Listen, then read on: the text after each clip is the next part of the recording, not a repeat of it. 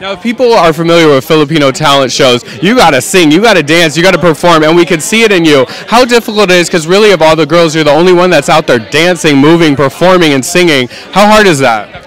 I mean, it really, since I'm the only girl that actually dances and sings at the same time, and I know that the judges expect, so much from me. I mean, because I pulled it off, the first week of the live show, and I just hope that I'll be able to maintain that, and hopefully I don't get sick or anything and break a foot or something, because that'll be all bad.